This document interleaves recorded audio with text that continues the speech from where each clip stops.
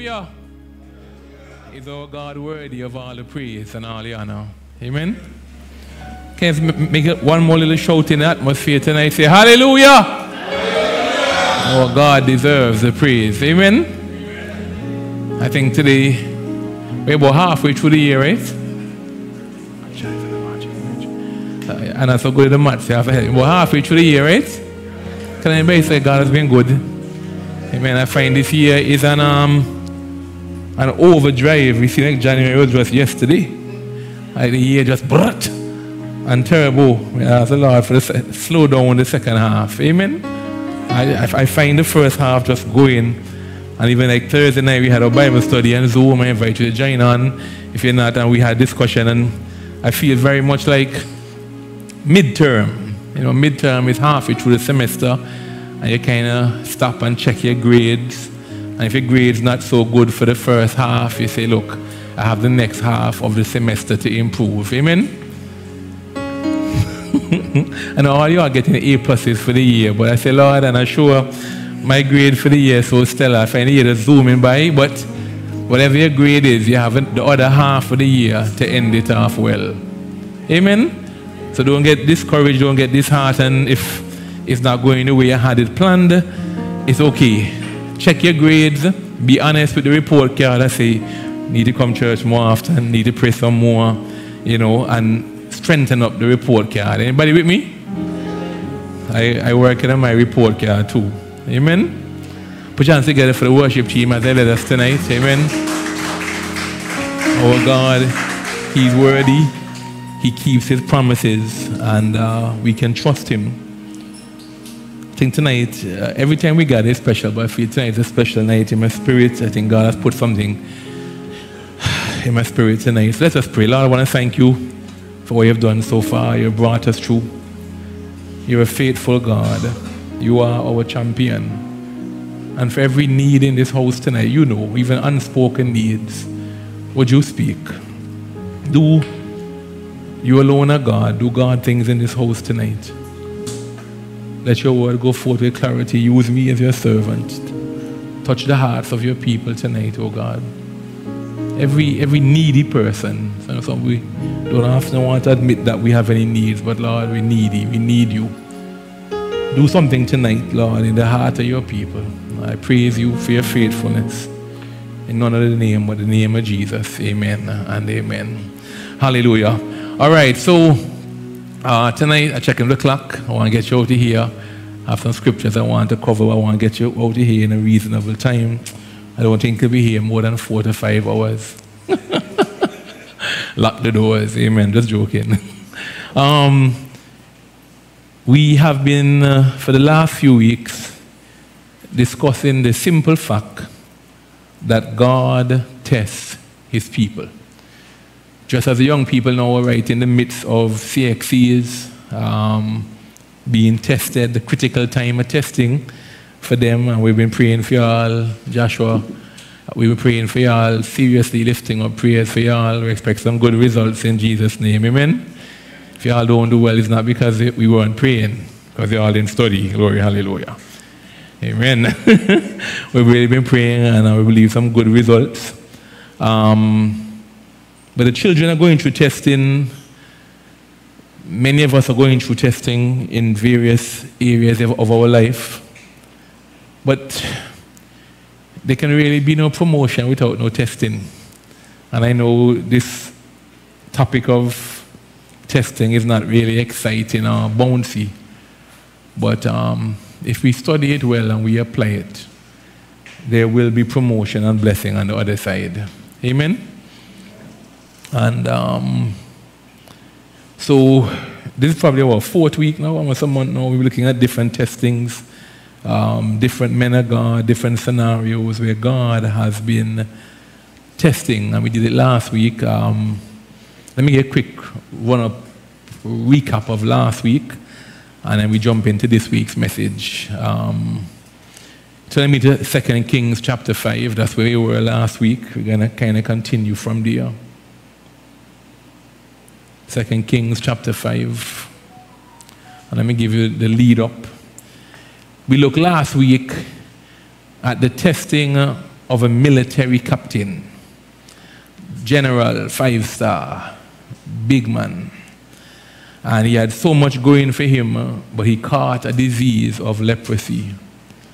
And this Syrian general, this captain, he was tested. Everyone is tested. But he was tested in the area of his health. But as we saw last week, more so, his pride was tested to see if he would come off his high horse and submit to God and the ways of God. In life, I want to remind you, as we looked at last week, there are just some problems that money, wealth, access, nobody can help you but God Almighty. And Naaman learned that for everything he had, the great armies, the wealth, there are just some things that God alone can do for you. And let's pick up from verse 15. Naaman was tested. His humility was tested. But thank God he passed the test.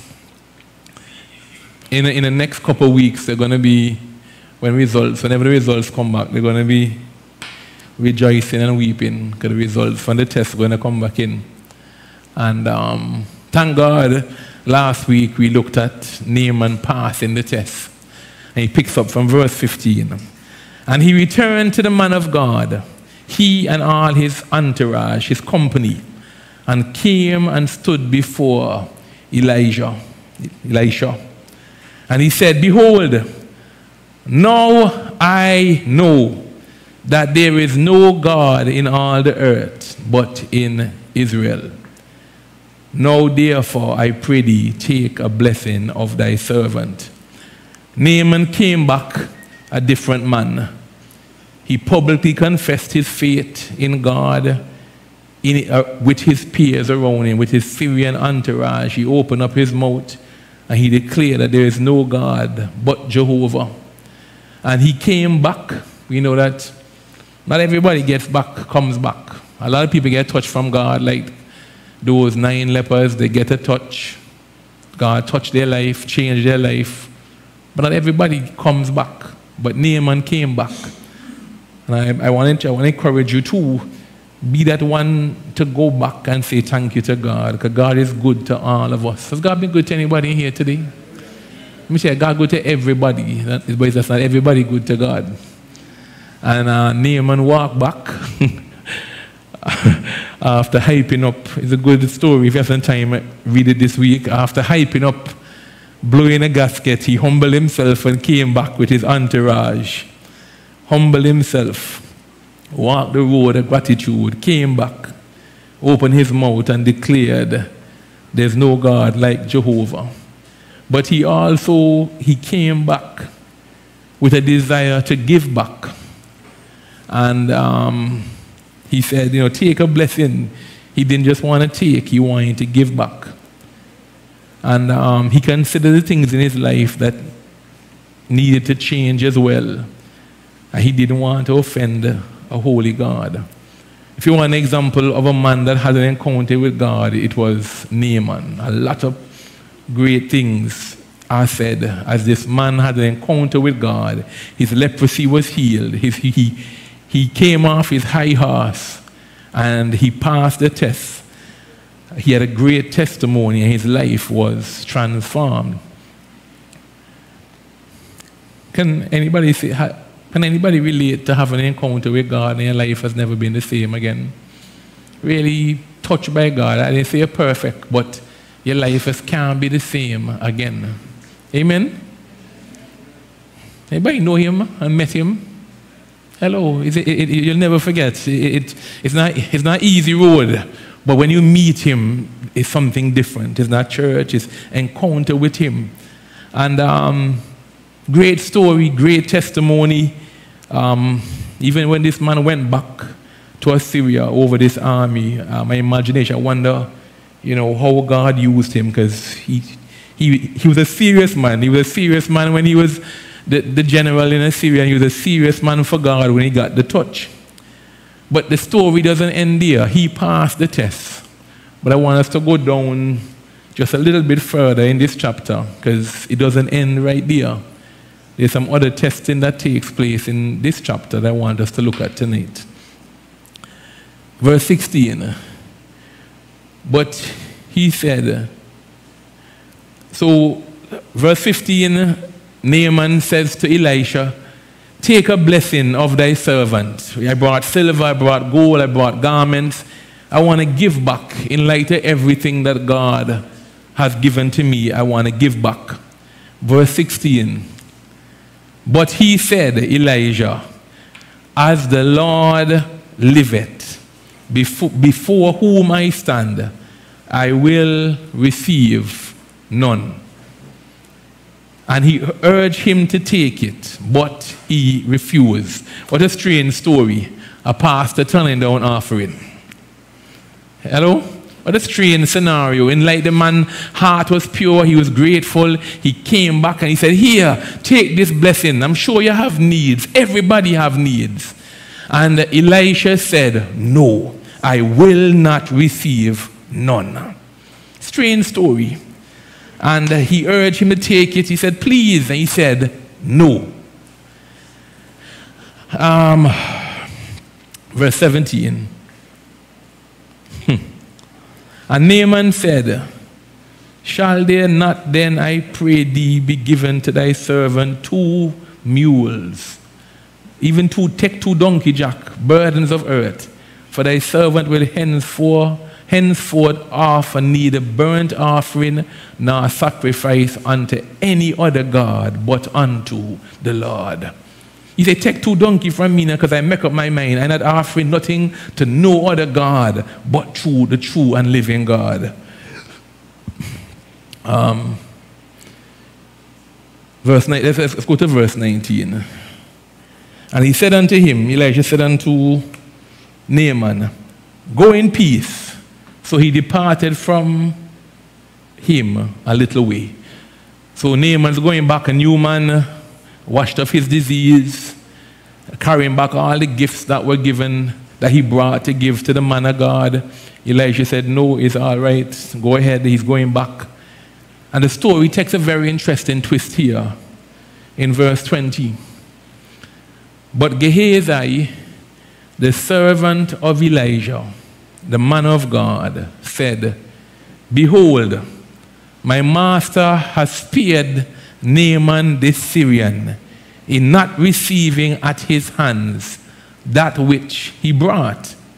But as the Lord liveth, I will run after him and take somewhat of him.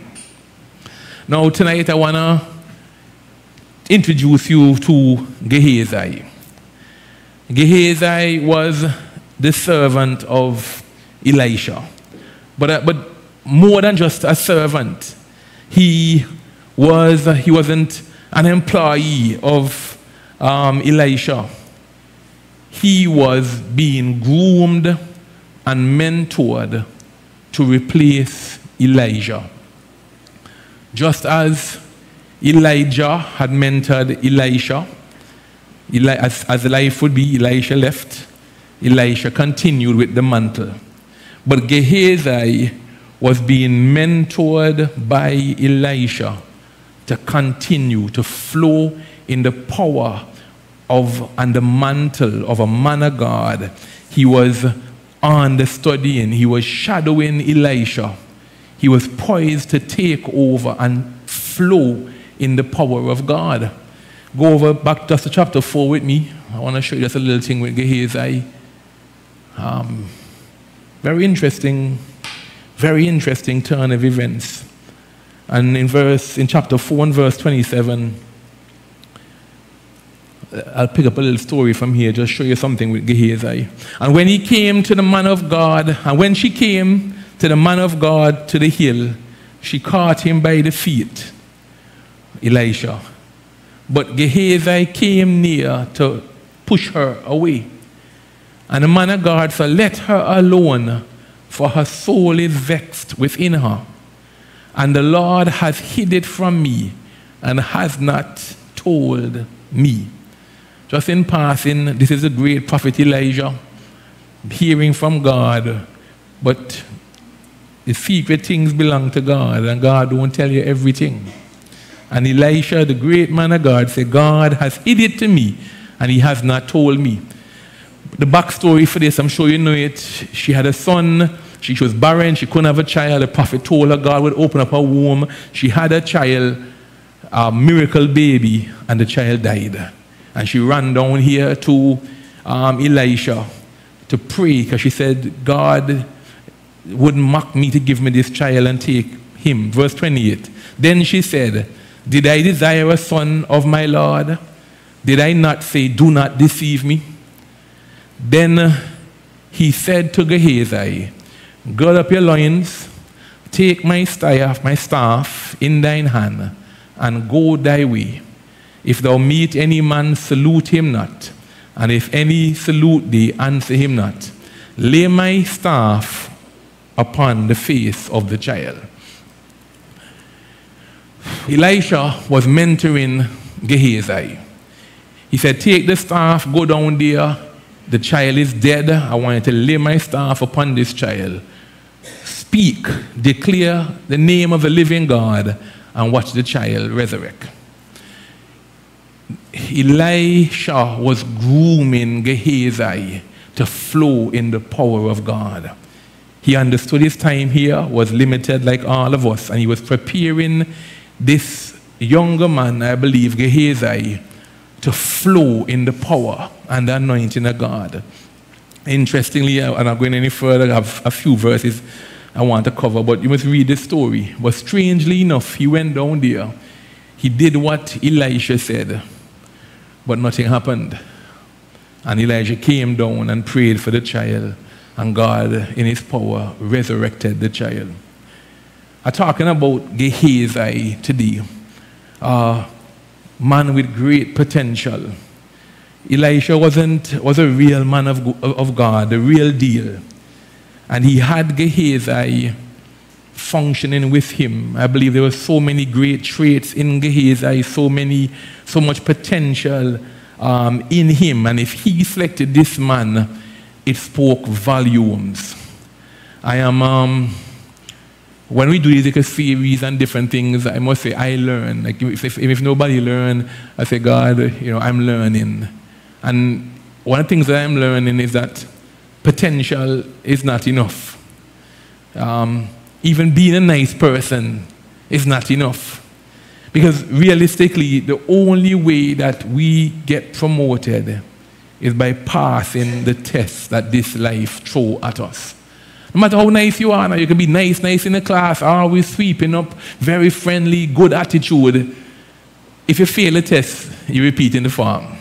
Hello? And sometimes people in the class may not be the most friendly, they may not be the most jovial, they may not have the best, but when time comes, they do their work and they get promoted. That has been helping me a lot, because sometimes I see good people, but they don't seem to be getting anywhere in life. And the Spirit of the Lord has been speaking to me in this study with different tests that God throws our way. He tests us, not because he wants to see us fail. He tests us because he wants to promote us. But nobody can just promote you just so. No system on earth works like that. You must be tested, you must be tried, and once you pass, you get promoted. And it's a kingdom principle. And I've been in Christianity a little while, and sometimes, it is a lot of blessing, double, everything is double. And people talk so much about the blessing, but they don't tell you how to get it. And people sing about it for years and never walk in it. I don't want to sing about it, I want to walk in it. Hello? And the reality is you're not going to walk in it unless you pass the test of God. Nobody going to give you a little blind because they know your mommy. And let's go back over to verse 5, chapter 5. Very, very simple tonight. But this young man, Gehazi, I think we can learn something from him. He had so much going for him. He was rubbing shoulders. He was on the study in Elisha. Rich anointing. He just saw dead raised. He had so much going for him. It wasn't all bad. Verse 20 says, He said, behold, my master has spared Naaman the Syrian in not receiving at his hand that which he brought. You see, he had been understudying, going, living, perhaps even struggling with Elisha. And this blessing, this silver and this gold that Naaman brought with him would have changed their way of life. Their standard of life would be changed. They would go from zero to hero. Everything would change. And I want to challenge your thinking as this story has challenged mine. I wonder if Gehazi was critical of the choices of the man of God, his master, his leader. I wonder if Gehazi was critical of the choices, how Elisha was functioning. I thought about this story, and Elijah had been functioning kind of weird. If you think about this story, Elijah started off, Naaman came down to see him, big entourage, fancy chariot, gold, silver, wardrobe, and he came down, and Elijah wouldn't even go out his tent to see him. The Bible says he said to his servant, go and tell him, I say, go wash your kin. That's what the Bible said, right? So the Bible said, anybody think that's strange behavior? Big dignitary come and see you. Jerry, limousine pull up in front of your yard. Travel all the way from Syria. Big entourage, flags and swords and armor. One would think he would go outside and say, good afternoon, sir. The Bible said Elisha did not even go outside and look at him. He sent his son, tell him I say, go dip 7 times, go wash your kin in the river. Anybody say that's strange behavior? It's kind of strange, these men of God, with this strange behavior. So Gehazi would have seen this strange behavior from the man of God.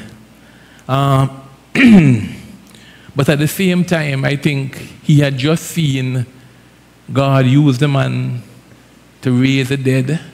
And at the same time, even in Elijah's strange behavior, leprosy, an incurable disease, had just been healed. So obviously, God was working through him. He was led by God. He obeyed the voice of God. Sometimes God asks you to do strange things. I believe Elijah heard the voice of God say, don't go out there. Just send him down there. And I believe that, and the story bears it out, all Elijah was doing was following instructions from God. All he was doing, no, just God tell him don't go outside, send him down there, because Elijah couldn't heal anybody. But he followed the instructions of the Holy Spirit. And sometimes when you're led by God and you're obeying the voice of God, it makes you look kind of weird and foolish. Sometimes you turn down opportunities that people think you should take to big up yourself. But time will prove choices, whether good or bad. But look at the outcome in this story alone. A man's life was transformed. He became a believer. And I believe he went back to Syria and did many great things for the Lord. Amen? But Gehazi, the servant of Elijah, the man of God, said, behold, my master has spared Naaman this Syrian. I looked at the thought process, even though the Bible says he said it, I don't believe he said it audibly. I believe he was speaking to himself. He murmured in his heart, behold, my master has spared Naaman. And he was saying the right things. He said the right things. He didn't say, that man. He said, my master. I want to say to you, church, we can be in church long enough, say the right things, know the lingo. Pastor, bless you, hallelujah. You can know the right things to say. But I want to encourage you, it's not what you say, it's what you do. Hello? Because very frankly, you look at, he didn't say, oh, that man over there, just, you know what he do, he chip out. He didn't take all them gold from the man. He said, my master. Even in his dialogue, I said, this man, you're well church boy. Hello? Let me tell you, there is something about being in church a long time. People just know how to function. And now when they disobey, you know, they will still say, hi, pastor. But then I do what they say, right? But they will still say, pastor, bless you. And he said, and then look at the sentence again. He said, my master has spared Naaman this Syrian in not receiving at his hand that which he brought. But as the Lord liveth. And look, I want to tell you about them religious spirit. Even in his disobedience, he have the Lord intermingled in it. Hello? Be careful with them religious demon. Hello? Hallelujah. I want them to stop being a back. Glory, hallelujah. Hello? I want them to try to mash up your marriage. Oh, bless the Lord, brother. Hello? I'm just saying that Gehazi speak to me as such an interesting character. Because he still referred to the man of God as my master. He's still saying, hallelujah, as the Lord live. He including the Lord even in his sin. I will run after him and take somewhat of him. Gehazi is a complex character, and I'm learning more and more as I live that we as human beings are very really straightforward. Gehazi, his name means valley of vision, or valley of a visionary. That to me, I said, oh, what kind of name? Everybody's name have a meaning. Gehazi's name meant valley of vision. But I thought to myself, how can you have a great vision in the valley? Because if you're in the valley, it's not much you can really see because you're surrounded by mountains. If you have a vision when you're on top of the mountain, you can see way for miles and miles. You can, you look around on top of the mountain and you can see as far as everything could go. He was going to, a prophet is one that sees. And if you're going to be a prophet, you're up on the mountain with God like Moses. God showing you things. But he was a valley visionary. He had vision in the valley. And when I saw his name, I looked up in a few different commentaries. I said, what kind of name is that? It seemed as if he had vision in the valley. He couldn't see very far ahead, kind of short-sighted. And it's a mystery, this gentleman by the name of Gehazi. He didn't have no far vision. He was kind of short-sighted. Anybody ever met anybody that kind of short-sighted? Then we have long-term goals now. They just kind of they live just for here and now. Right? Just like a short-sighted. Not thinking about the future, next year, next month. They kind of live for the now. One of my challenges that I observe this beautiful nation of Antigua and Barbuda, too much people short-sighted, especially young people. All they want is shoes, one frock, and one ticket for go to one fete. They don't mind live and dead in rent. They don't mind if all they want are the latest phone, the latest shoes. They have an aspiration. Nations and people come here, buy up all of our land. They see the beauty here. Every piece of land they grab, Syrians, Chinese, Lebanese. And guess what? All we want to do is fete and get wet. And a vision. People grandfather left land for us and now just sell it out for a ticket for go VIP. So I can smile on Instagram and show how much shoes we have. Hello? Plenty Gehazi, trust me. I don't know if you see it, but I see it. A generation, all they want to do is fete. They take loan for fete. No, I'm serious. They go take a loan for fete.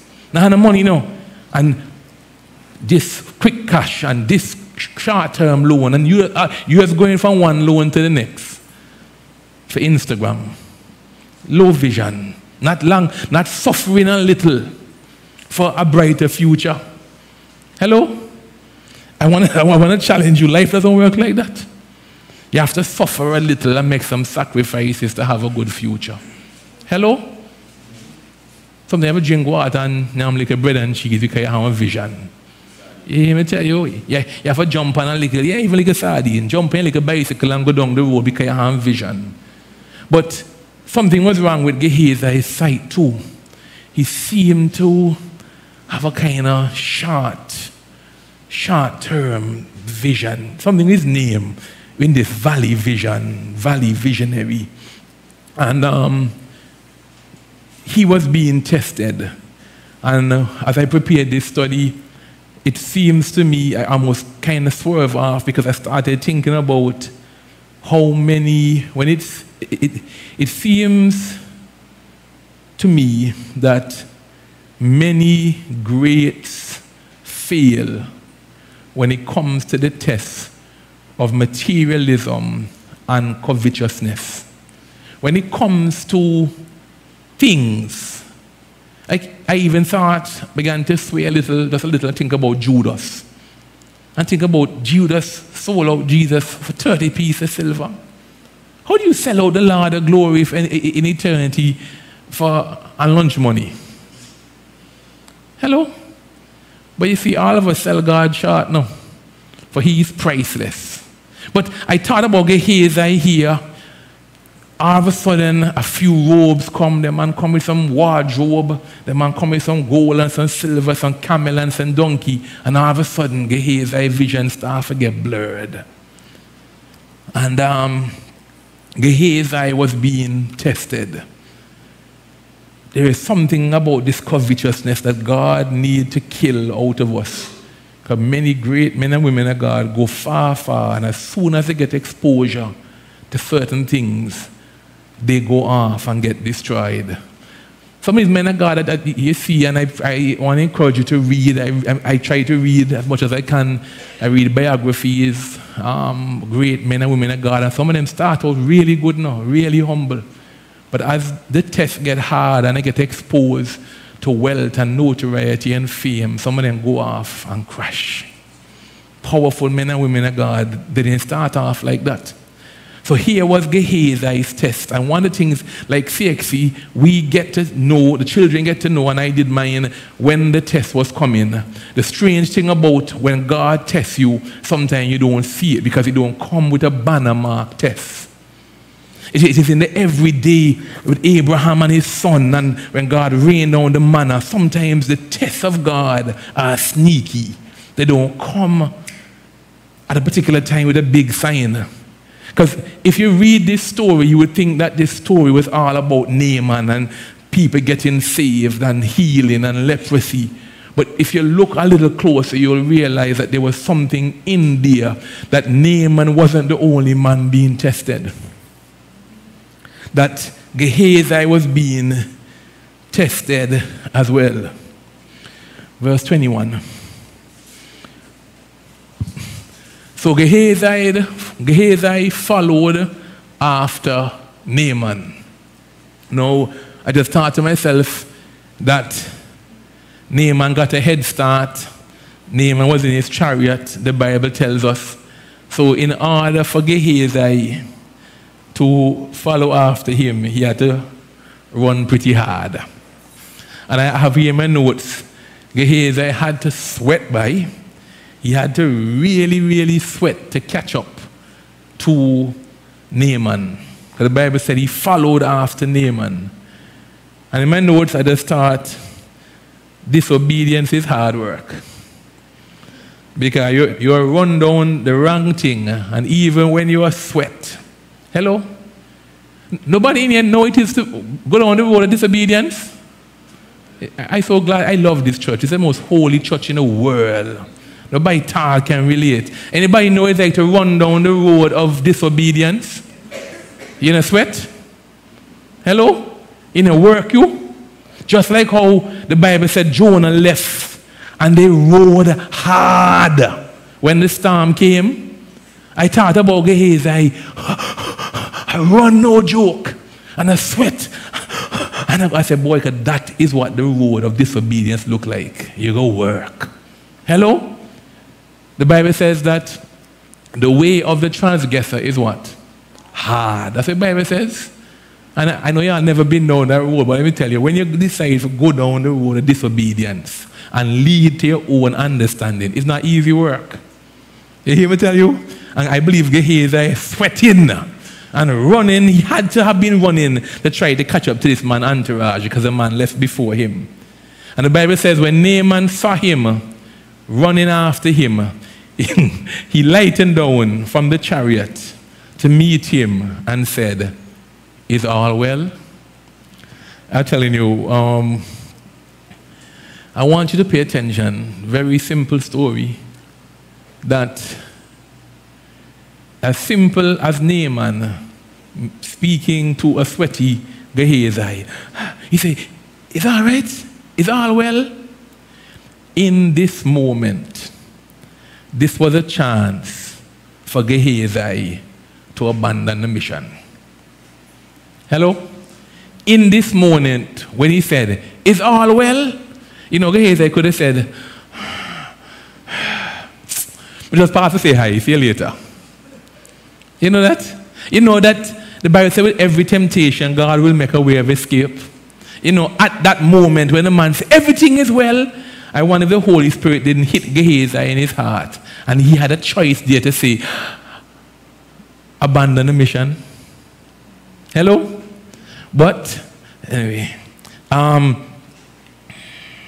he could have said, "Hey, I was doing my little morning exercise, you know. I normally run this way. I didn't even know you were on the road." Hello? He could have abandoned the mission. And God gave him a way. He says, "Everything well."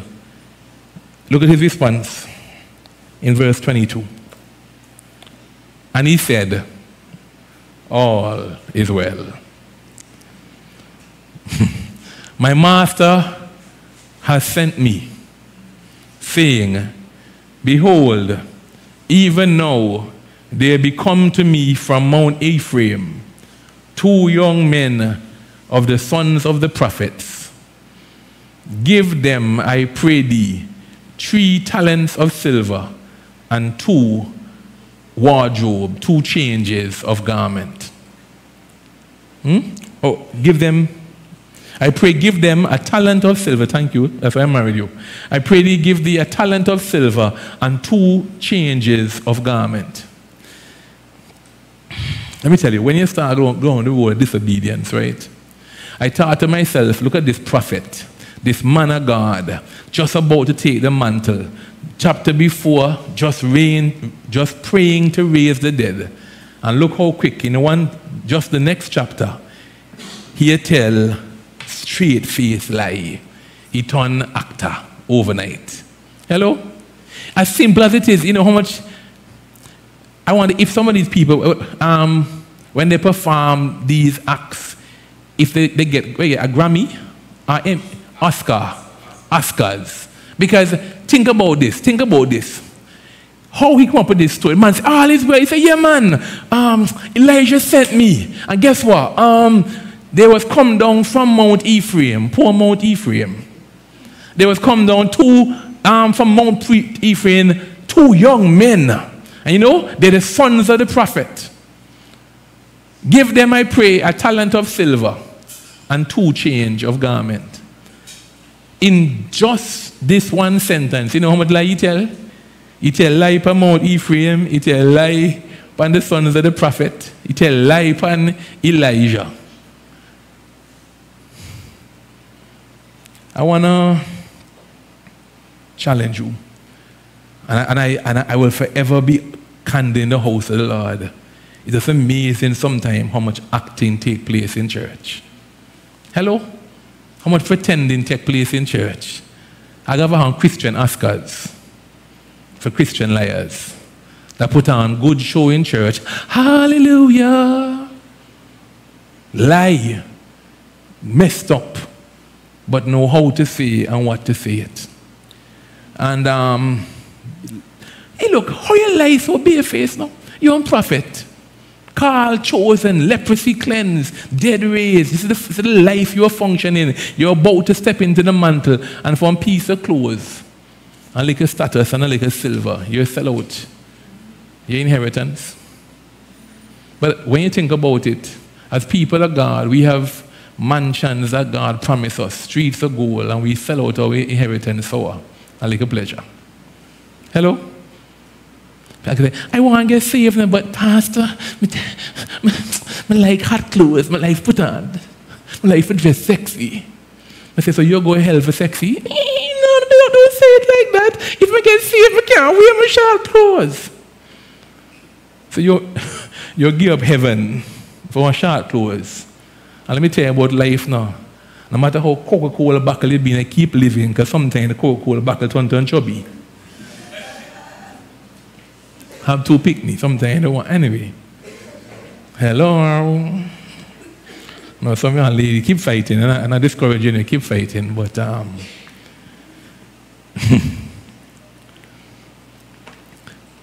am perplexed with Gehazi. How he could just lie so barefaced and put on this performance. I thought to myself, even if in his mind he thought Elijah did the wrong thing in not taking the reward, how could you justify barefaced lying? You understand? So even if he thought Elijah is always there on some stupidness, I believe God sent this as an opportunity for us to do better. How do you justify that? By you now sinning, telling lie on Ephraim, lie on prophets, lie down the road. How do you justify that? It's amazing to me, and I don't know if some of y'all in church long enough. Pastor, let me tell you for me, get blamed for everything. I even know a pastor, I even recently telling somebody the story. This guy in church impregnate this girl in church, told them fornicate, she get pregnant. Pastor, I'm disappointed in you, man, I can't believe. He said, it's your fault. He said, me? He said, yes. I was trying to get to see you this week, and I couldn't, you were busy this week, that week. So I just fell into sin. I said, what a joke it is. Everything that go on a foreign, a pastor get the blame. That double plate, right? It's not easy. I'm telling you, and until you've been here, see, because I don't understand, even if Elisha didn't do the right thing, how that justify you or go down in a blatant sin?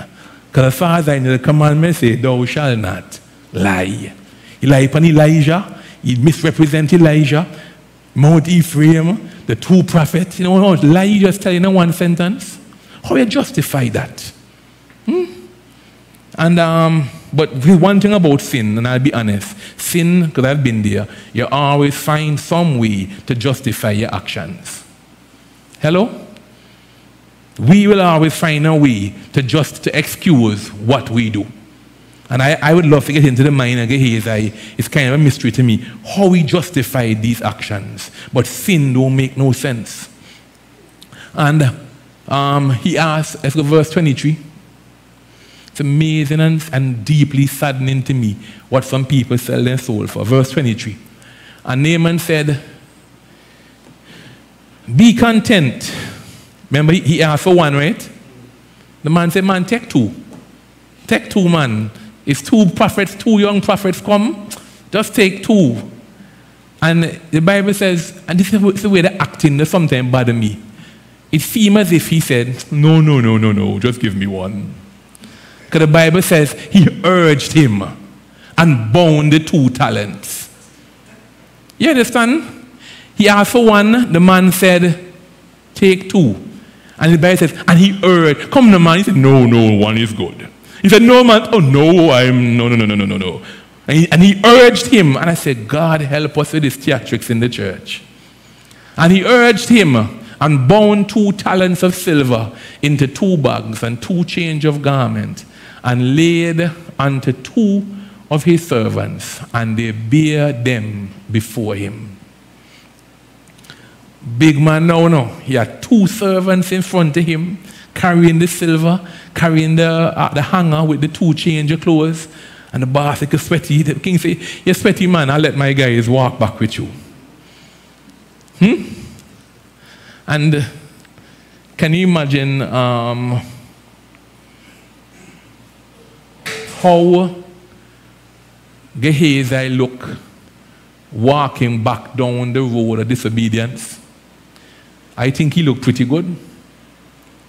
If you were to pass and to see Gehazi, you see two well-dressed big servants from Syria walking, clothes and silver in front of them, two of them walking, and Gehazi walking behind them. Boss look good now. Morning, morning. How you doing? Pass through the village, everybody say, yo, say, boy, my boy carry real weight, you know. You know? And it was just picture in your mind, all them going down, two big Syrian men in front, and little Gehazi behind this sweater say, hi, morning, Miriam. Say, what? You step up in your life. Hello?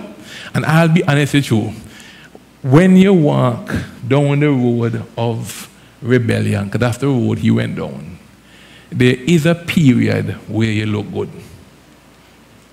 Can I tell you the truth? There's a period when you step out on rebellion road where it look like it's working for you. Hello?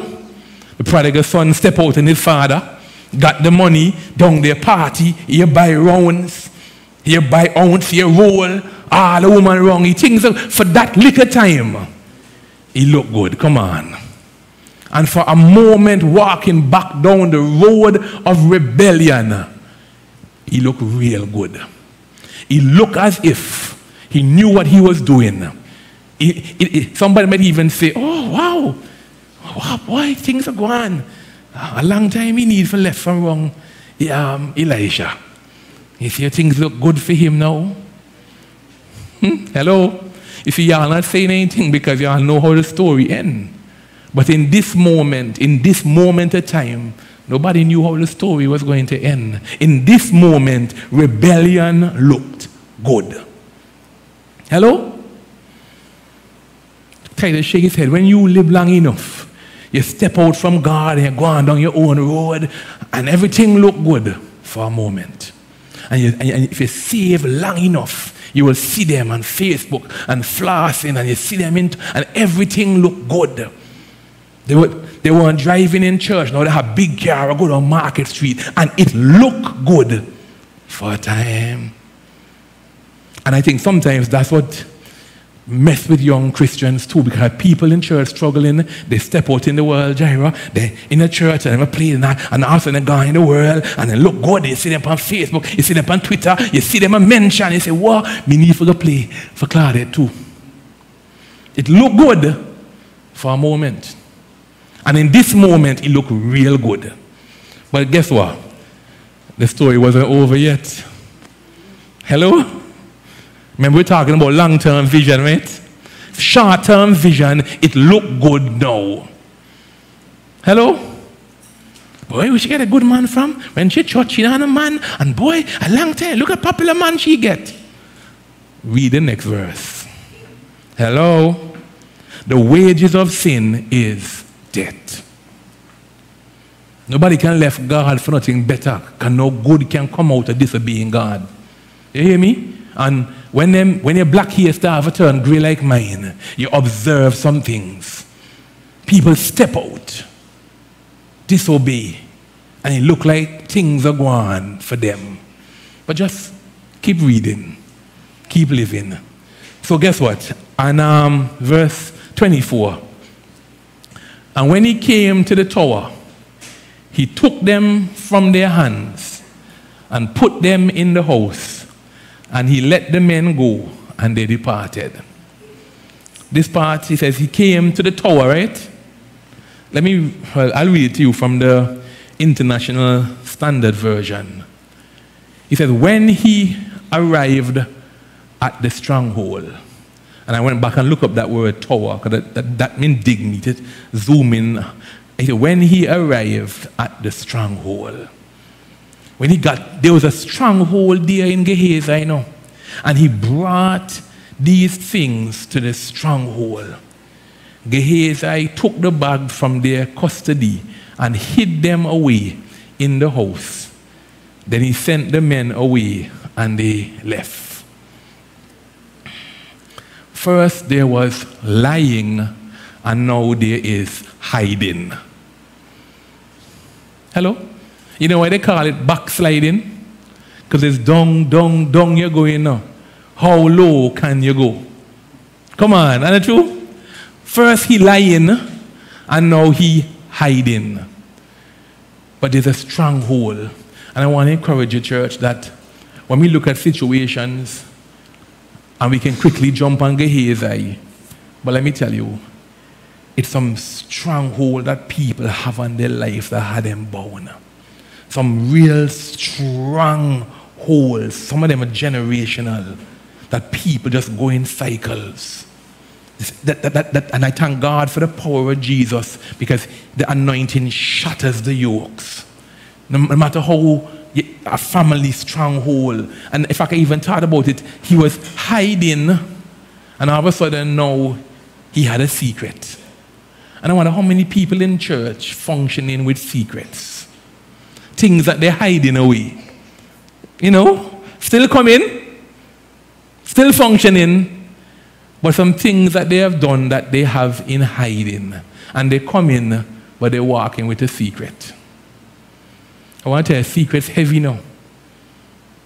Burdens, yokes, bondage, and stronghold. That's what secrets become in your life. Let me tell you, it's so good to live good. Everybody can say amen? Amen. It's so good when your life on an open book, you know, and a secret. You can leave your phone anyway. Everybody knows phone password in here. One phone I have, and you can barely even keep on charge, so I now get two. One phone.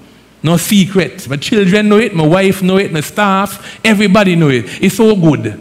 2024, it's beep, beep, beep, beep, beep, yeah, scan, fingerprint, everything before the phone can open. Why you hide? So you work for CIA? Why you have hidden away?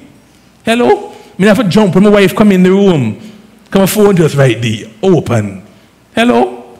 It's so good to live clean. You never worry about nothing, scandal, bus phone, because you're not day so your name can't call. Hello? Anybody don't know how nice it is to walk clean? Y'all not walking clean? Come pass your phone. Send your phone forward. I can do some phone searching.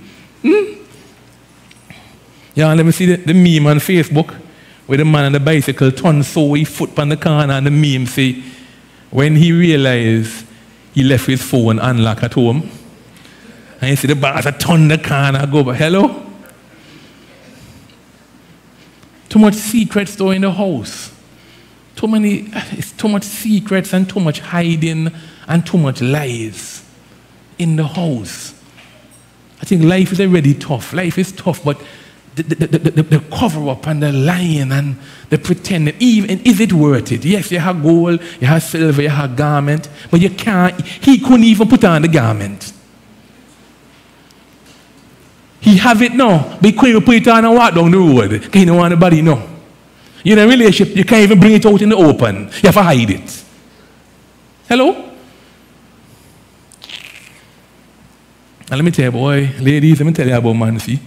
Why we can't tell nobody we're dating? Just come in and want to buy no more business. In and out your house. Hello? We have to keep it a secret. Status, it's complicated. Hello? It's a joke. So here it is now that the garments hide, the money pile up. You just get a taste of fame like walking on the road with bodyguards and entourage and big sword. But now, he living and functioning with some secrets and some things covered up in his life. I even thought about, in my imagination, he served Elisha. I'm watching the time, I want to get you out of here. He served Elisha. These men served Naaman. There were 3 servants walking down the road. I wonder if they had a conversation. And I wonder, even when they were walking and talking, if he was telling them about the true living God. What they talk about? These servants just saw a man with leprosy restored in front of them. Now here is a servant of the living God. I wonder the kind but hey, tell us more about your God. Tell us about who you serve. And in his religious spirit, he's talking about Jehovah. I can't prove it, but I'm wondering if what a conversation be. You just see one miracle take place. You tell me the man don't want to know more about this living God? And you who's supposed to be a servant of God, you know things of God, you can hold on good conversation about things of God, all the while you're walking in disobedience and rebellion. Let me tell you, sin is extremely deceptive. Hello? Have a big conversation about the things of God.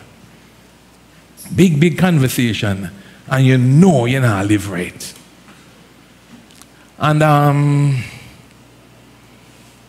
And they departed. Let's go. Finally, he have it. He have what he wanted.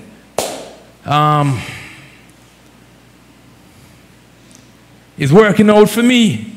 All things are working in my good. I finally have it. I have what I wanted. Gehazi, you see? You see it wrong? Look, it's the will of God. I have anything you have to hide can't be the will of God. Hello? Anybody light a candle and put them on a bush? And a forest fire you can start? Anything that you can be transparent and open about. That's why me can't join nothing that you tell me have a function in a secret. Hello? Secret meeting, secret. The Bible says for me like supposed to be, I am the light of the, hello? You are the light. Anybody light and candle and put them on a bush and a forest fire you can start? Hello? Careful with the secret business, okay? It's going to be our little secret. You all know that there's no secret. The word secret don't exist in heaven. Because everything open before God. So when you start to make secret, remember that word don't exist in God. And he departed. They departed. He hid wherever he had to hid, verse 25. But he went in and stood before his master.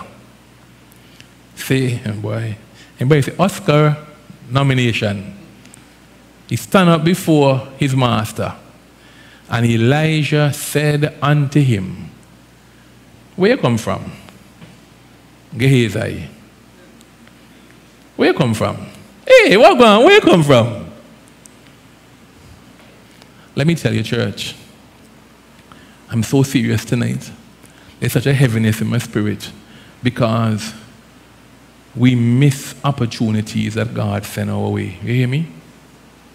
He get a first chance to repent. All is well? Yeah, man, all is well. Pretend. Elijah asked him, hey, where you went? Where you went? And what he said? And he said, not just, I'm your servant, thy servant.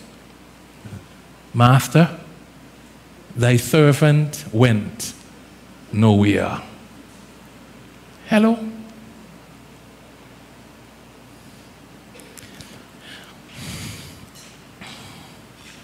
When Adam sinned, Adam, where are you? You believe God didn't know where Adam was? What was God looking for? The truth. Thank you, young man. Did the young man say? The truth. God was looking for the truth. God is rich in mercy and gracious. And I wonder what would happen if Adam say, my sin, oh God, my sin, my sin. It don't happen. God is not a God didn't know where Adam was. But if you understand how God works, He merciful. He gave Gehazi a chance to come clean. Hey, where you went? Sometimes it's not that you don't know, no. As a man of God, you know, no. But you give people room to repent. Where you went? Here, practice make perfect. He lie in front of Naaman and now he lie in front. Hello? tell my children all the time, kitten grow up for be cat. Puppy grow up for be dog. If you practice to tell lie, you end up and grow up and become a criminal. Because everything, nothing stay the same. Whatever you practice, practice make perfect. You hear me? Tell them, say, yo, if you practice deception now, you're going to master it and you end up locked up. You hear me? Because nothing stay little. Everything grow. And you're growing boldness too. Just a lie to Naaman the Syrian, and now you come back and stand up right. Look Yaibal to Yaibal in the prophet's face and tell him, me not go no way. How you stand before a prophet like that? A man of God. You joke that God used raised dead. You see God use this man with leprosy. Countless miracles. 2 tiny miracles that Elijah did. God used Elijah for. Double portion of 19. And you still look the man right in the eye ball and lie. I mean, I'm going away.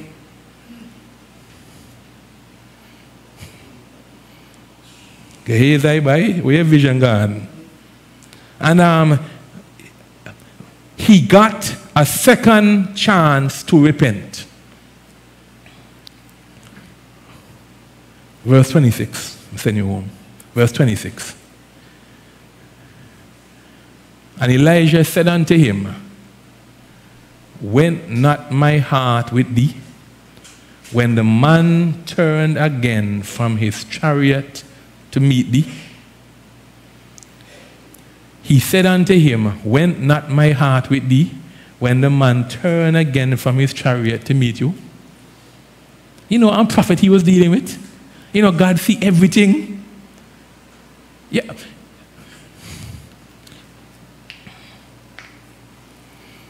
I wonder to myself a little tone, because I wonder when the prophet who sees things confront him, I never believe he back down. I feel Stevie right in the eye.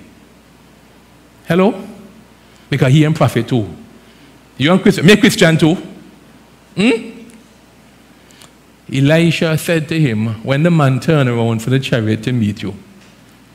But let me say something here too. Let me read you from the International Standard Version, the ISV version. Because this can hit me too. He said, went not mine heart with thee. I looked up in a different translation. I wanted to see what that means. What do you mean your heart went with him?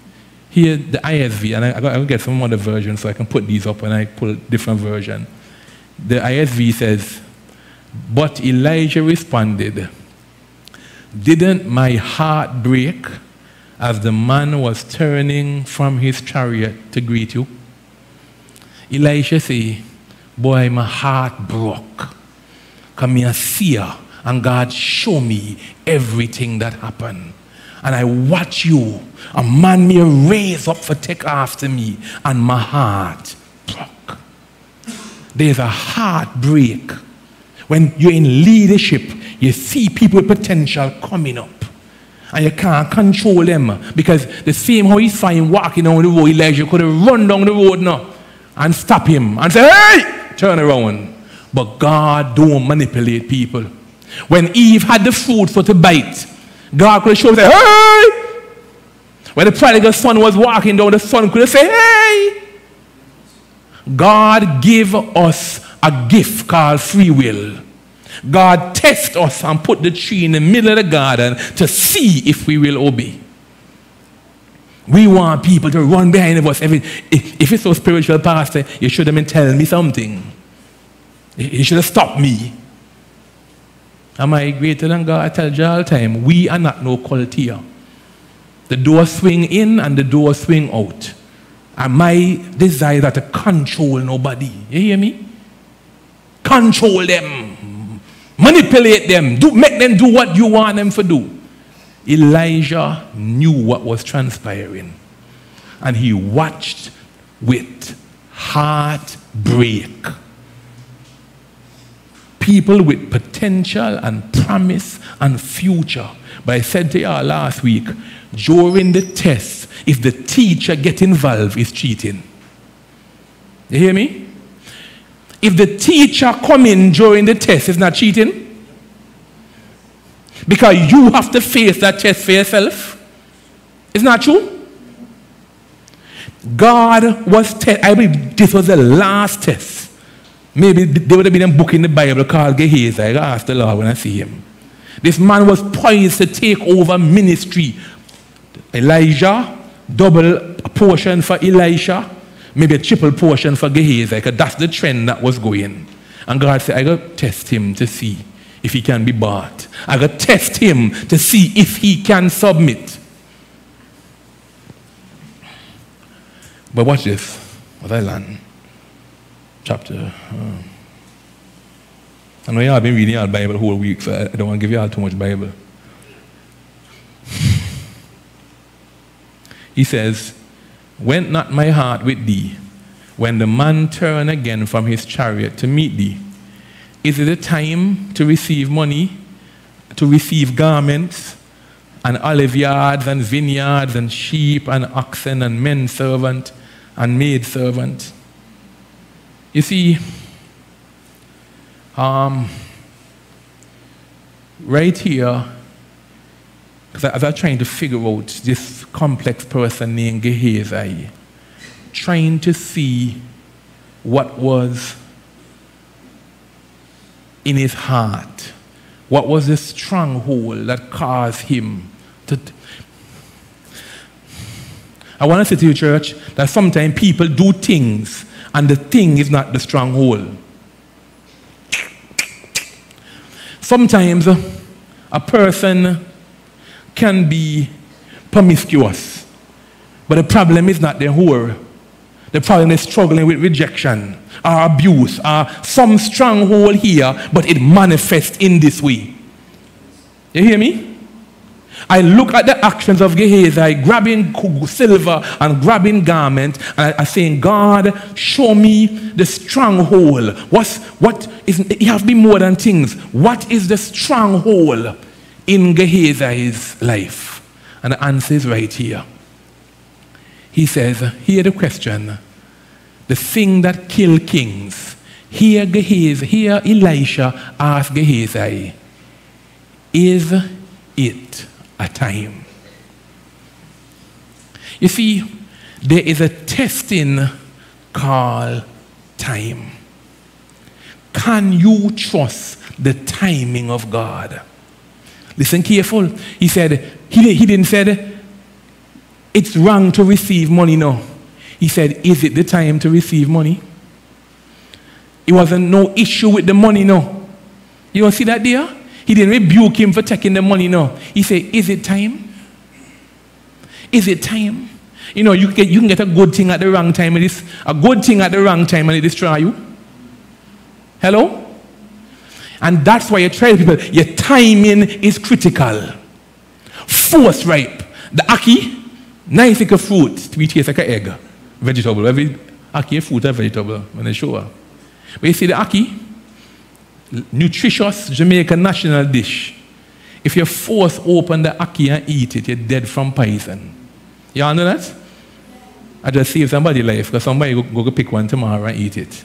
If you bust open the ackee and eat it, you will die or get seriously sick because it's poisonous. If you don't allow it to open on its own naturally, that which is nutritious and life-giving is poisonous.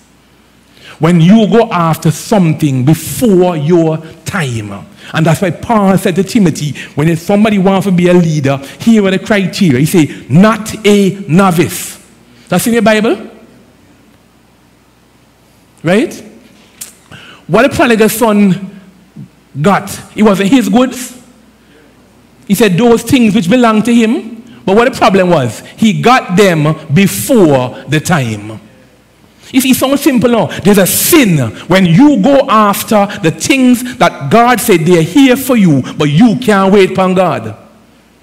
That you go after them and you want them. J.G. Wentworth. 777 want my cash. No.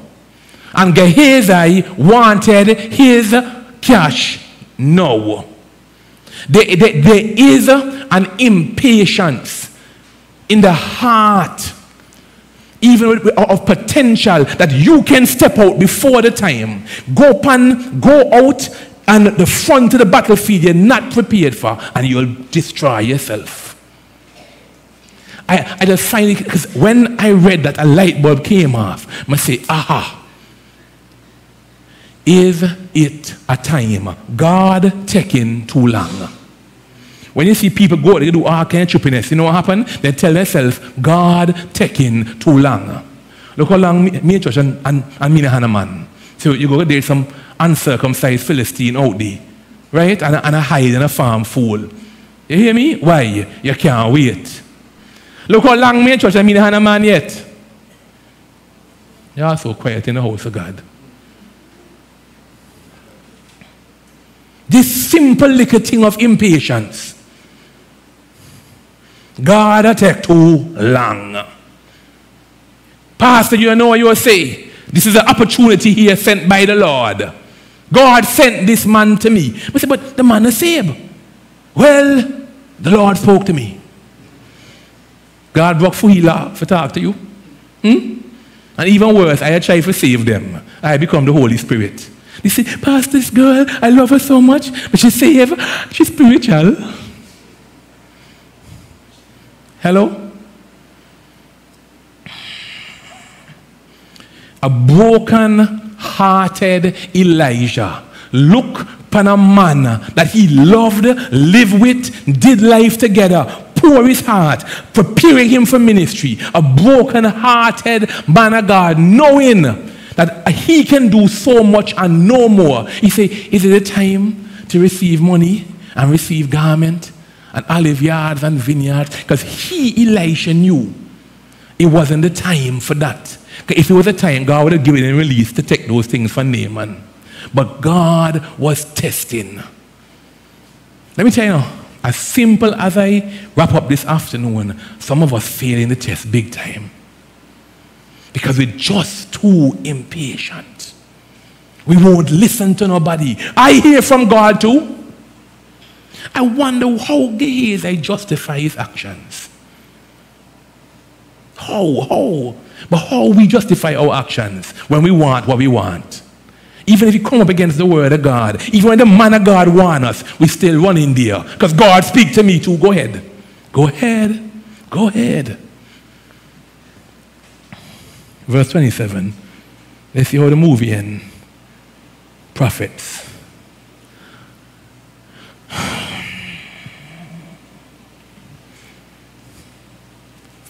The leprosy thereof of Naaman shall cleave unto you,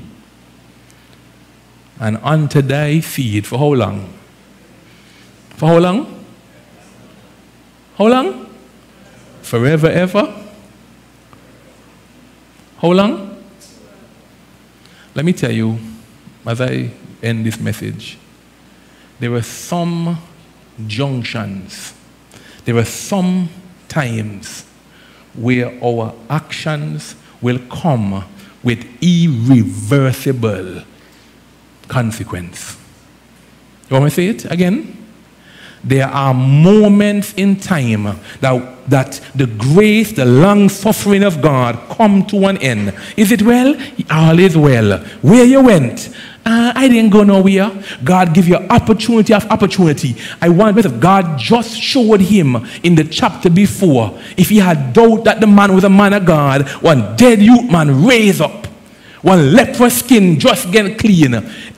I wonder if God was trying to show Gehazi, I am with your master. Trust him when he speaks to you. But whatever voice was speaking in his ear, the same voice that speaks to Judas, Jesus knows where he depends. That voice of rebellion. I tell you all the time, the problem is plenty people more spiritual than me. I said, Joy, the problem is that they're more spiritual than me. That's the reality. I say something, but they're more spiritual than me. But I don't base my life on no spirituality. I base my life on listening to the voice of God. They're so they're so spiritual that they can disobey divine protocols from heaven because they have potential. Gehazi had great potential. Great. There's no way he could have been in this position if he was not fly by Judas too. Judas had such good potential, right? That when Jesus said, 1 year go betray me, every man started examining himself because Judas wasn't the bad man. You know, in church, you look and say, oh, he really spiritual. So if anybody go backside, it could be he. At this 1 year. But when Jesus said, 1 year going to betray me, everybody that at the table didn't look upon Judas, no. Because Judas didn't have no signs of betraying Jesus. You hear me? It wasn't so obvious. Church, this thing is so serious to me. Because when God gives us room, and God gives us grace, and God gives us time, instead of us appreciating the mercy of God and falling on God, take it for sin some more. One time I was in Hamilton prison, I was preaching up there, and I said, if you're stealing and you're not getting caught, what should you do? Man, put up your hand high. I say, what's the answer? He said, keep thieving. I said, pardon, that wasn't really the answer I was looking for, but I tell you, you're the most honest man I ever meet. Because most people, until they get caught, they not stop. They not stop.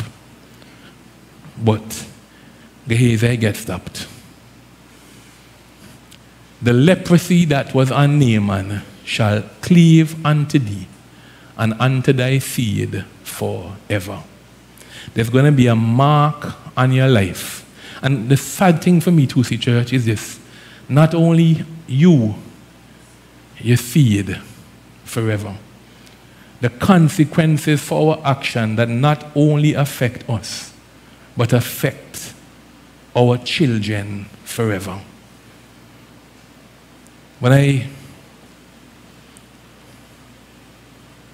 Somebody told me, that's not fair. That's not fair, Pastor. How the things that my family do fall back on me? I say, we're not talking about fear now, we're talking about facts. When a mother pregnant, and she snort cocaine, drink rum, or do anything with her body, and the child not born with that, I'm saying it's fear, but it's facts. Hello? Is that true? And in a swing two-way, the same way you have generational cursing and generational blessing, that if I live good, our children just walk in favor, everywhere you go, door open, scholarship, this, that, all kind of things. Why? Because your mama live good. But when your parents live bad, you know God said, those that disobey, the sins of the father shall pass on to the third and the fourth. You know how much it be for those who walk right? How much? Y'all help me now, y'all Bible scholars, how much? The Bible says up to 1,000 generations those that love and fear me. 3 to 4. I mean, we know it well. The third and the fourth generation, the Bible says up to 1,000 generations for those who love me. You hear me? The choice is ours. The consequences are dear. For everything that Naaman, he was around the right people, he was going to the right church, the presence of God was there, miracles were taking place. God testing him to see if he would submit, to see if he could wait on God. And he said, not me, not me, I want it now. And he got it. God allowed him to get it. And let me tell you now, you can get any it you want, because God not going to stop you. But as my pastor deceased used to say, he says, you can choose your sin, but you cannot choose the consequence of your sin. Let me say it one more time. You can go to choose to do it. You can left for you and go whole house. All the time. Like last 8, we know time they open. But you can left for you. God won't stop you. You can choose your sin, but you don't get to choose how you end up. One disease, one robbery, whatever it be, you can't choose how you end up. Hello? So when you're choosing your sin, understand you can choose it, but God don't give you the right to choose the penalty. Just know your sin will find you out, and the wages of sin is death. I was telling David about American football star, made headline. He told me, you know the story. Big in America, Javier. Big married man, one of them big black guys, rich and famous. meet some Spanish lady, young, long, pretty lady, lie to she, but you want left your wife and all, had a girl all of Puerto Rico up and jump on jet ski and just carry the girl along like a fool. Or you get left your wife, you get left your wife. And David said, you know the story. I saw it in the news. When the girl had enough, she came over to his house, he was sleeping in the chair. He let go about, shot him about 4 times in his head. And then shot herself. You know why? You get to choose your sin, but you can't choose the consequence of your sin. When Samson chose Delilah, he got to choose his sin now. And when a man then take the hot iron and burn out his eyeballs, no anesthesia, pluck out his eyes from his head, he didn't get to choose that.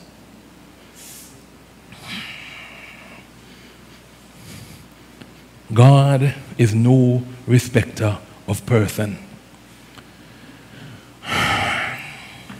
I feel like if God sent me here today, just stand, I'm finished. Stand.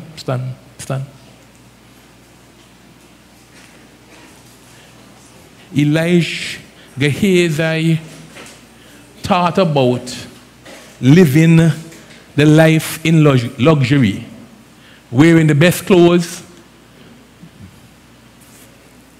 And the funny thing in this story, I thought about the fact Elijah never took back the things from him now. So he still had the garments, he still had the gold, but now he had leprosy. So concerned about his image, but now he would walk through everywhere leprous. And the clothes couldn't cover up his shame. You will get what you want now. You will get the man now. I told you about a young lady I know over 20 years ago, 20-something years ago. Father is a pastor. Never too interested in the things of God. Get involved with this man knocks you about, man has car up and down with woman in the. Everybody I know was laughing at her. I spoke to her years after. She said, Matthew, I had a nervous breakdown. This man bring me to the brink of nervous breakdown. And about 2 weeks ago, it's over 20 years ago, Javier. And just recently, about a week ago, I see she in the car again. I go and go tell Jai, I see she get what she want. At what cost? Man not put a ring on she finger up to now. Man still run on and take a little. And she like, nobody left God for better. You hear me? This thing with God is not no joke. God is no respecter. You can be the protege to Elisha. God don't have no PR problem. How is going to look? You think God can really look? God wants to prepare you to step in a position of integrity and patience. And how would Gehazi continue ministry when he have young prophets under him? What would he tell them? Submit? What would he tell them? Obey? Why you tell your children? Obey, and you not obey? He park across the... Here is it. I believe very much that God gave me this message for 2 groups of people. One who is about to do something that is wrong. One who is on the brink, who is going down the road of rebellion, but you're not quite there yet. But is already, the hook already in you. You're already seeing yourself in the clothes. You're already seeing the ring on your finger. You're already seeing everything play out glamorously. I can say it and show it to you. But God sent me here this Sunday evening to tell you, it's not going to work out how you think. It is not going to work out how you think. How many people left their marriage, left them this, left, and they always have this great something Satan show you how he can work out so better out there. And he always end out disastrous. Not sometimes, no, always. You know who you are. I know that you know the temptation. Let me leave it right there. And the other is a person that is already marked with leprosy. I believe there are moments when God looked down from heaven. Where you went? all is well, and you cross the line, and the judgment of God fall. Here quickly are the effects of leprosy. It damaged the nerve, the respiratory tract, the skin, and the eyes. The nervous damage may result in the lack of ability to feel pain. What are you saying, Pastor? You can cross a line, you can get leprosy. God warned you enough. You step over the line. Leprosy destroys your nerves. After a while, you don't have a feeling. You can be in church and the sermon will talk about you, bullseye on your head, and you don't feel nothing. Why? You have leprosy. Your nerves damaged. Your heart cold. Even if God were to preach and call your name, you wouldn't feel it. And you can't see because leprosy affects your eyes too. You're in sin. The Bible calls it sin, but you can do it without conviction. Fornication, adultery, masturbation, everything you can do, and you still say, I don't feel no conviction. Be careful you have not crossed the line of an uncontracted leprosy, where you just can't feel no more. Sit down in the anointing sometime in service is thick. You can feel God. You know God talking, and you just not feel nothing. Pastor, I'm anointed now. Me can't last me feel nothing. Pharaoh hard in the heart. Hard in the heart. Hard in the heart. After a while, you have a feeling. No matter who come, TD Jakes, no matter who fly, no matter where you go, your heart just becomes so hard. You could see dead rays, you still not repent. Prophetic word come, and you just tip, gone home, go try your clothes in the mirror. But tonight, two group of people. One, that the devil has fooled you. You're going down a road, you're fantasizing about something. It look real pretty, but God sent me to warn you tonight. It's not going to be as glamorous as you think. And two, there's grace of God. I thank God for the blood of Jesus, that Jesus came and healed the lepers. You know how much lepers Jesus healed? That even if you step across a line and God give you a chance for repent and you say no, you cross the next line, no, God say, all right, leprosy, I'm withdrawing from you. Jesus came and healed the leper. But there are moments and time. It's not going to be an open check forever. I feel very much in my spirit like tonight is a marking moment. That God is looking to see how you respond. I believe when Elijah said to Gehazi, where you went? I think that was a critical time. Heaven and God watching to see if he'd break down. And he said, nowhere. If that word is for anybody, I believe heaven watching tonight. Because more than me talking, the Holy Spirit hitting somebody's heart. Right now, you feel a conviction. And God is looking for a response. Let's bow our heads. Lord, I thank you tonight for your word. I thank you tonight for your love. I thank you for your Holy Spirit. Lord, you could have struck down Gehazi dead. Lord, you could have struck me down dead when I do strippiness. But you're a God of love, grace, and mercy. You give chances. But Lord, it is long. Your spirit won't always strive with men. So tonight, oh God, as your servant, I delivered your word to your people. Lord, I pray against the pretense in this house tonight. The pretending, the Oscar awards. Don't feel nothing, no joy. Long time didn't feel the presence of God, but coming to church and going through the motion. Trying on the clothes of disobedience.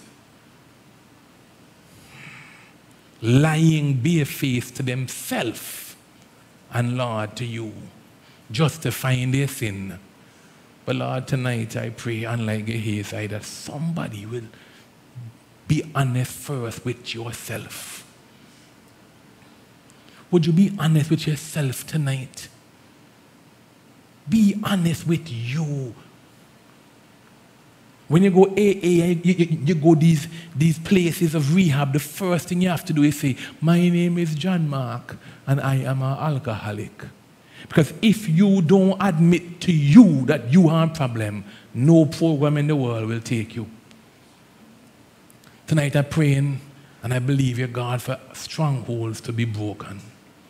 Strongholds of stubbornness, generational strongholds, things that our foreparents did that left a mark on us. Gehazi's seed suffered because of what Gehazi did. His stubbornness affected his seed. Lord, tonight I pray, I can't convict nobody, never have, never will. But by your Holy Spirit tonight, Lord, would you bring conviction? I believe you tonight, oh God, and I thank you that there is grace tonight to heal the leper. That no matter how far we've gone in sin, no matter how much it has marked us, no matter how much we can sin without conviction, you will, just like you healed Naaman, you will heal that one tonight, oh God, that you sent this word for. I pray tonight, dear God, that you came to cleanse us from sin. And is anyone here tonight who's not saved, God, that they would run to you, oh God, to get all their sins washed away. No time for pretending, no time for acting. For Lord, we don't know when our day of judgment is going to come. This is not Hollywood, Lord. This is the house of God. If you're in this house tonight and the Spirit of God is speaking to you, the altar is open. Can't tell last I had an altar call. I don't do altar call regular. I don't see unless God tell me. But I believe there's a grace in this house tonight. And I'm not even going to be long either. There is a grace and a window that if God, if you're heading down a road one, God says turn around. But if you've been down that road, there's a grace tonight for healing. Gehazi missed the moment because of his pride and his arrogance. He knew better than Elijah. He knew so much it wasn't working for him. If the Spirit of God is speaking to your heart tonight, you're not coming to me and you don't have to be a member of this church, but you're saying tonight in the presence of God, God, you have spoken a word to me. At a junction tonight, count the cost. I wonder, Gehazi thought, I'm going to have to give back the clothes and the silver. It will cost you something for confess now. You have to give up the relationship. And that's why you're counting right now. You're calculating in your mind, boy, if I come clean, boy, I have to break up this relationship. But let me tell you, I felt the long time I haven't felt the Spirit of God on me like tonight. Coming here, that's new. I knew, be honest, I still know. Even if nobody move, I know that God sent this word for somebody tonight. Some Gehazi choosing, destroying your future for a little coppers and a little dress. Maybe a wedding dress. You know, kind of something you selling out the will of God for. I believe there's a grace tonight to heal the leper. But you have to come. You can't stay in your seat. You have to step out publicly.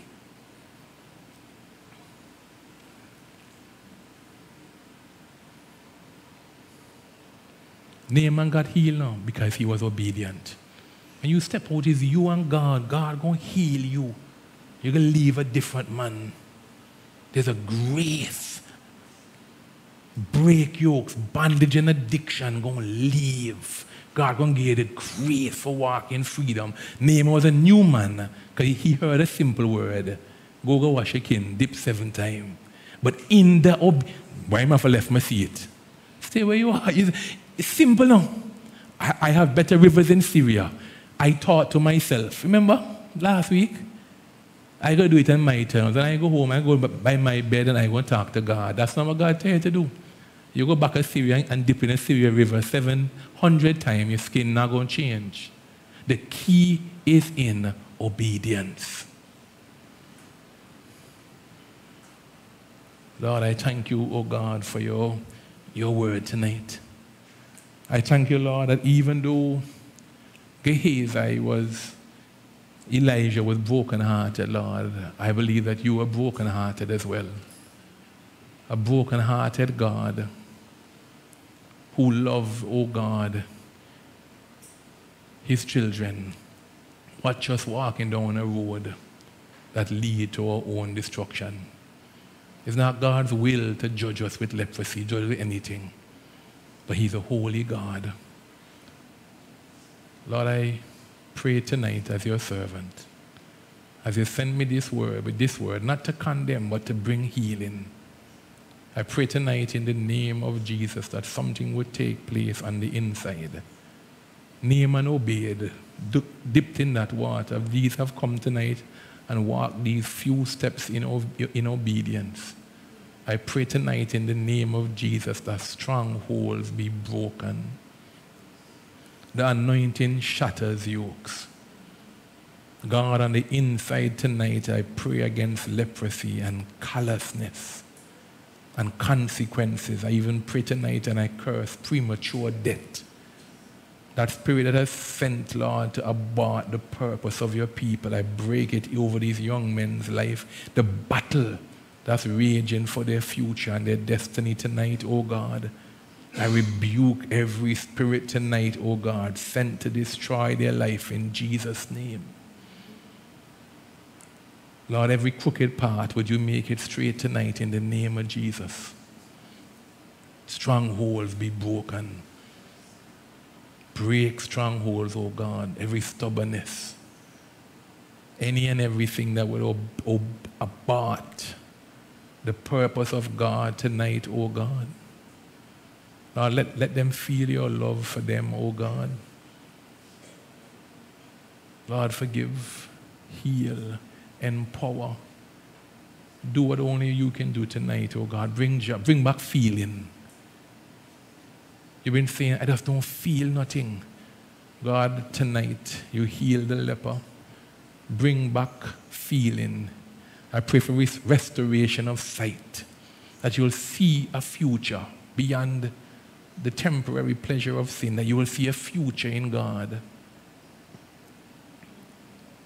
Break every temptation tonight, every stronghold tonight. I pray against impatience tonight in the name of Jesus. Every impatient spirit, every voice that's calling, Lord. I pray against every youthful lust, everything that's calling them tonight, oh God. I pray that they will heed unto your voice in the name of Jesus. For all of our actions come with consequences. Naaman made the right action and he got a great consequence. I stand with them tonight and I pray that every right choice they make, oh God, would yield the right consequence. I thank you, oh God, tonight for the foolishness of your word and the foolishness of faith. A wet Naaman going down in a dirty river. But Lord, you honored his obedience. And for these young men tonight who have stepped forward, Lord, would you honor their obedience? Would you do what you alone can do? Bring joy. Do something special. Let them know, oh God, that there's a reward and a cleansing. Bring joy and feeling and sight and vision and dreams. Pour out your spirit, oh God. Speak to them. Abort every plan of Satan, every counterfeit lie. Break every generational sin, every curse, God, going back to the third and the fourth generation on each and every side. I break it tonight in the mighty name of Jesus. They shall be what you call them to be.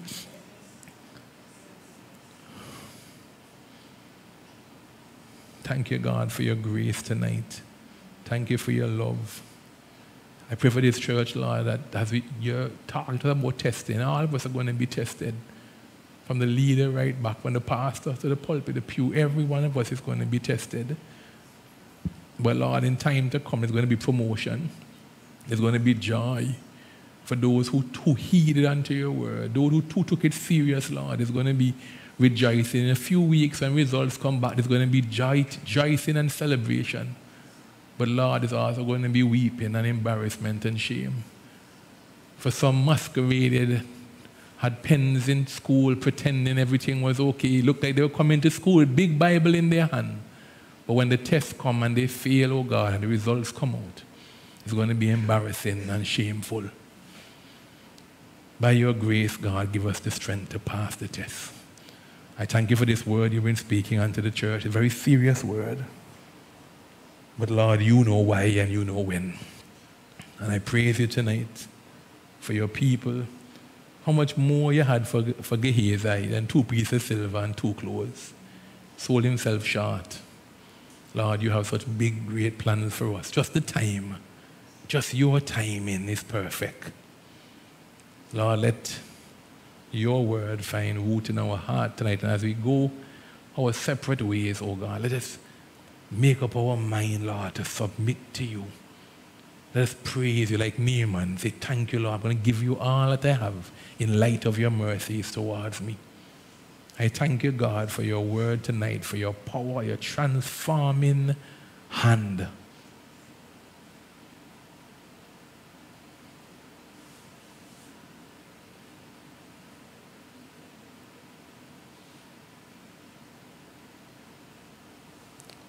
Praise you tonight, oh God, for what you have said and for what you're going to do.